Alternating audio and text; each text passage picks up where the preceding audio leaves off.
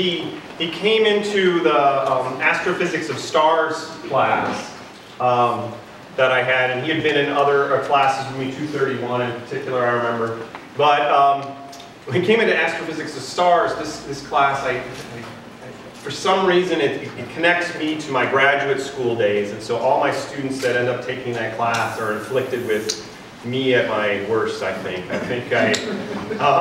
I try to make it this boot camp of physics, unlike, I think, what my other classes are like. And Julian really rose to the occasion. And he came and he talked to me about how he wanted to do spectroscopy. And this is difficult to do. And so when a student comes, maybe I should have been a little more honest with him, but because I said, you want to do spectroscopy? I love it when a student comes and says they want to do spectroscopy at the telescope. And there are a lot of challenges there, and like another former student who did this, Julian really did rise to the challenge of this and has some nice things to show us. So let's all welcome Julian.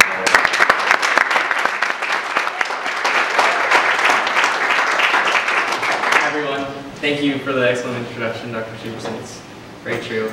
You hustled me. I'm just kidding. No, I had a lot of fun doing it. It was really awesome.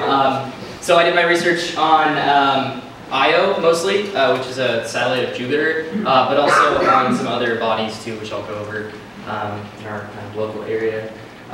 So my objectives were to become proficient at calibrating and understanding how to use the necessary equipment. So spectrograph and telescope are the two big ones.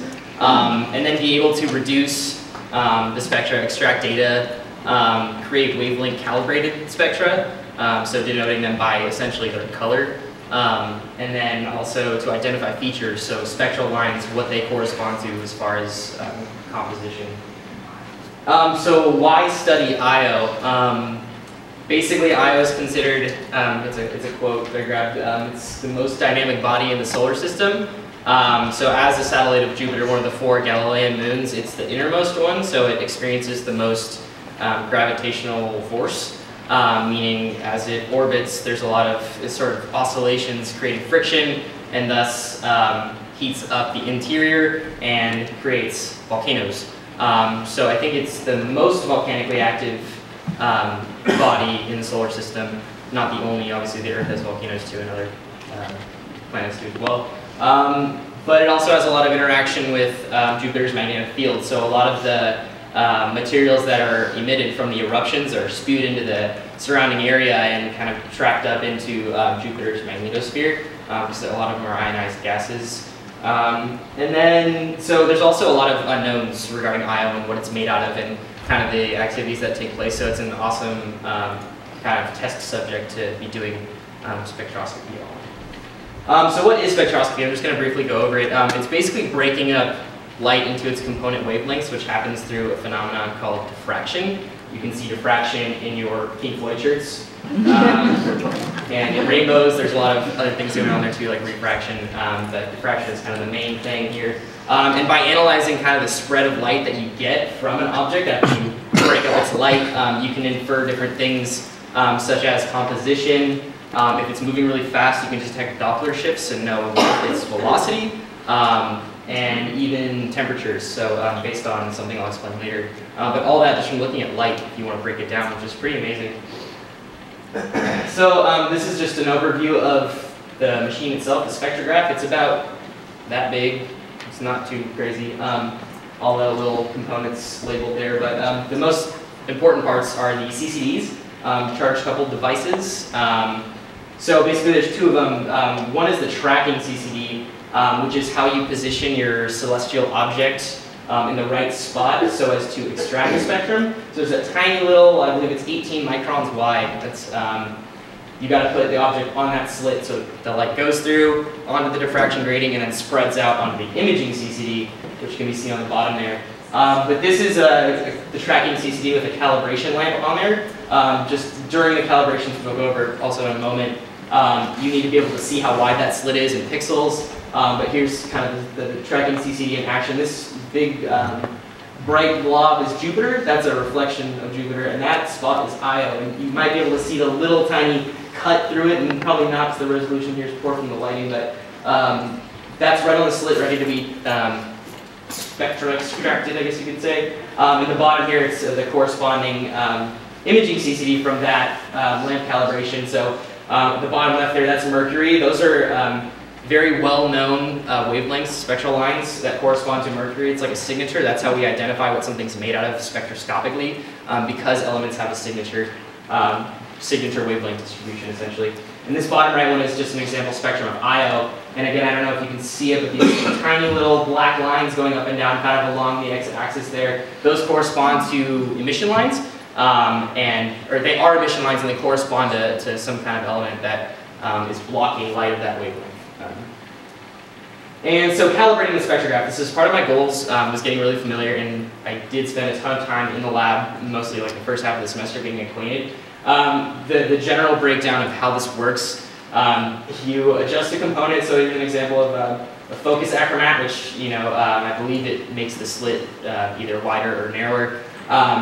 You adjust it a little bit, shine a calibration lamp, and see the result. So here's a not calibrated tracking CCD slit. It's crooked, that means the camera's not centered, so it's just a little example of all the many things that you have to fix when you're calibrating the machine.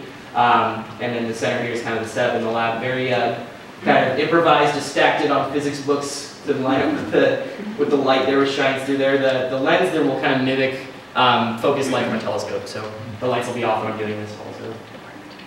And then data acquisition. This was honestly one of my favorite parts of this whole thing, was being able to spend all this time outside looking at space. I would often find myself getting really distracted and not doing my work and just like looking at stuff, which was totally awesome. But just a privilege to be able to go out there and use this equipment. It was really, really awesome.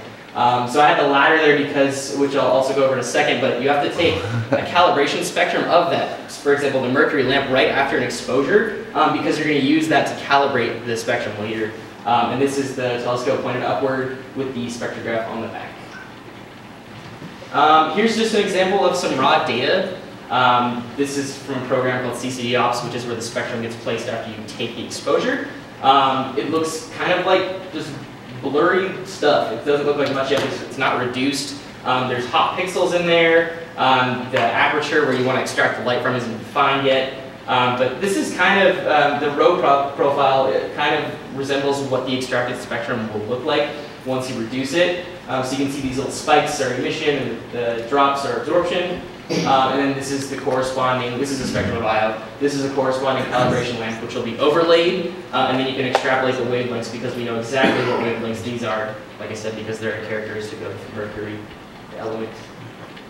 So the data reduction was another big hurdle for me, getting acquainted with the command line, because, I mean, in the vast scheme of doing this kind of stuff, it's the most efficient and effective and kind of widespread way of getting the most variation out of what you can do. So it's called PyRAF, which is a combination of the language Python with IRAF, Image Reduction Analysis Facility, which is software basically for doing data reduction on astronomical studies. So just kind of a few frames. There's a lot more that I left out because it's a very multi-step process, but you'll basically, if this histogram here, you'll kind of imagine as the raw spectrum. If you're looking at it onward like that, that's kind of the intensity peaks right there in the middle. That's where you want to extract from, is the highest intensity. So you define that, you subtract the background noise. This is going to define your dispersion axis. So basically the path that you want to take that spectrum from. Calibrating, you mark the wavelengths here on the calibration spectrum. They get overlaid, do a couple of little things, and voila, you have a wavelength calibrated spectrum. This one happens to be of Jupiter. And I didn't label it, but this line over here is hydrogen alpha, which is a very prevalent, well, hydrogen's prevalent in the universe and prevalent in a lot of objects too, so just one thing to identify. So here's kind of culminating one of my goals, is having a wavelength calibrated spectrum of IO. And kind of one of the things that always interested me about IO is its volcanic activity, and two of the biggest signatures of volcanic activity is sodium and sulfur, which I marked here where those absorption lines are. So this is the sodium doublet here. The biggest intensity, or I should say least intensity, but most prevalent feature here. So that means there's a lot of sodium on IO, just like we would expect. There have been previous studies on this, but it was cool to kind of replicate, being able to find those things. And then sulfur as well. So that's a wavelength calibrated spectrum. You can see the x-axis here is wavelength. Angstroms is 1 times 10 to the negative 10 meters. So it's very, very tiny wavelength. And then kind of another facet of this was the other objects part of my title. Was I studied Pollux, which is a star. It's an F2 red giant. And basically, when I extracted the spectra, I noticed that it was kind of peaky. It's you can see it's kind of maximized the intensity in the middle there, which is very characteristic of what's called a black body, or basically a spread of electromagnetic intensity over a constant temperature. And you can model that with something called the Planck law, which is basically intensity as a function of wavelength and temperature. So using that equation, which I derived from my wonderful astrophysics class, and I actually got to apply it here. I'll show you the next slide. But basically, if it's really a black body peak, then I should be able to fit it with the known temperature. So basically, I took kind of the average wavelength of that peak because it's not very evident where exactly it is, and then applied another concept called Wien's law, which is derived from Planck. And so basically, if I was able to extract an accurate temperature, then a black body should fit pretty nicely over it. And I did manage to actually calculate that temperature with 0.3% accuracy, or 0.3% error, excuse me.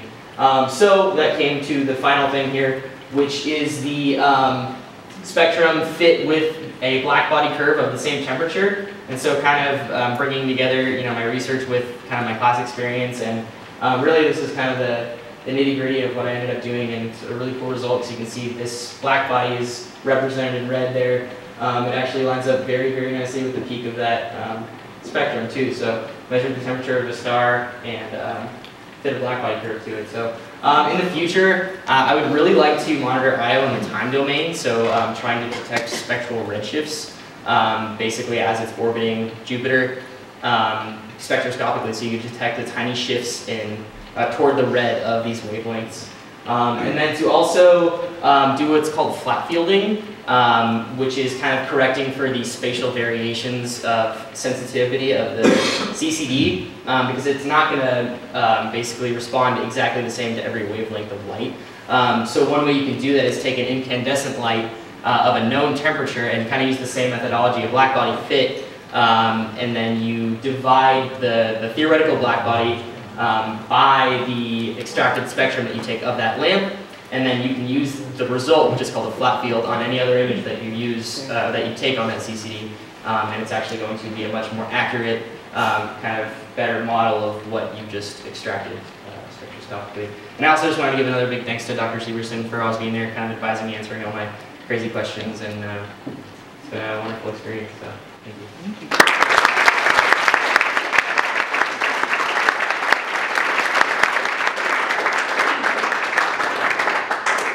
Questions?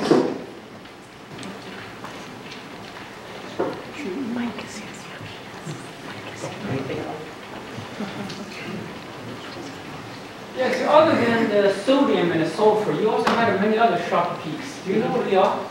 Yeah, so my whole thought on that was I knew those were there because of previous studies, and I was comfortable saying that that's what these are. I was going through and I picked out every wavelength, and I'd see that they belong to certain things. There was a lot of calcium in there, but I wanted to make sure that basically for me to feel comfortable marking those wavelengths, I would want to do many more extractions kind of again in the time domain and actually see if they're there, comparing with Jupiter maybe, and that's just something I never got to, so I didn't feel comfortable actually labeling them as this element or that element. Yeah? What was your signal to noise? Signal to noise. I didn't get the actual figure on that, which is something I should have done. And I did take, all my exposures were immediately dark corrected as they were done, so that got rid of a little bit of the noise, the hot pixels and stuff at least. But as far as the actual ratio, I don't have that figure. Did you stack images, or was it just one? This one was not stacked. Okay. Were you looking at the composition of the whole body, or did you have the kind of resolution where you look at it and say, okay, there's a high concentration of this in the North Pole, and this in Yeah, so that's also one of the things that I kind of conceptualized at the beginning. But it was just, it's so small, even the whole body in the frame, that you're getting everything, even some byproduct of Jupiter, the stray light that's coming in. But that would be really cool if we had some kind of, I guess, a higher magnification to be able to zone in. That'd be hard to do from ground level. There's already so much atmospheric interference just looking through all that.